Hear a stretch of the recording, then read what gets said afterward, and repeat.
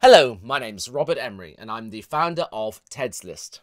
If you're looking to improve and strengthen your embouchure for your trumpet, then look no further. Now, I've never played a trumpet in my life. I wave a stick for a living. I'm a conductor.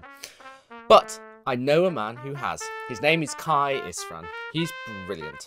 He's performed with almost all of the top UK orchestras. He's even played on shows like Matilda or Wicked and worked on Glastonbury every year since 2011. So here we go. How to improve and strengthen your embouchure with Cai Isfryn.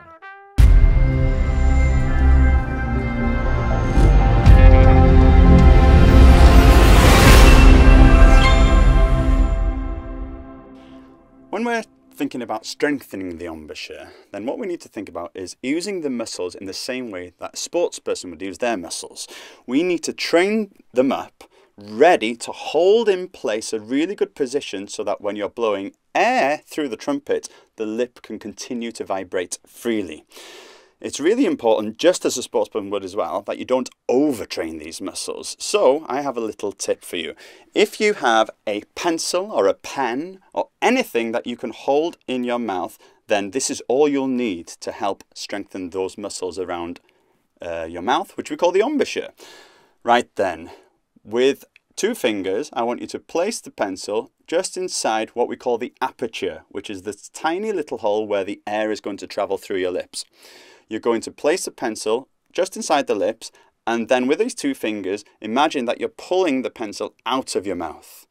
Now, to stop that from happening, you're going to engage the corners and grip the pencil in place so that you're stopping the pencil from physically leaving your mouth, just like this. Now, you might be able to see the corners of my mouth working there and the muscles engaging. And I want you to do that initially for 30 seconds and then rest for 30 seconds. You should feel the muscles burning by the end of those 30 seconds. Now, the rest part I've just mentioned is super important because if you just keep pulling, you're going to do some damage. And we want to build these muscles up, not tear them down. So begin by 30 seconds of pulling, 30 seconds rest, 30 seconds of pulling. Get a timer next to you so you know exactly what you're doing. After two initial attempts, leave it for now, okay? Go and make yourself a cup of coffee, tea or a juice and then come back later.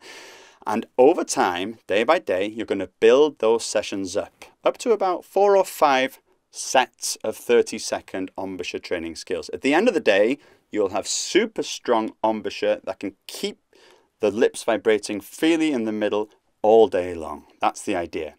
I hope you've enjoyed that video on a simple idea to strengthen your trumpet embouchure.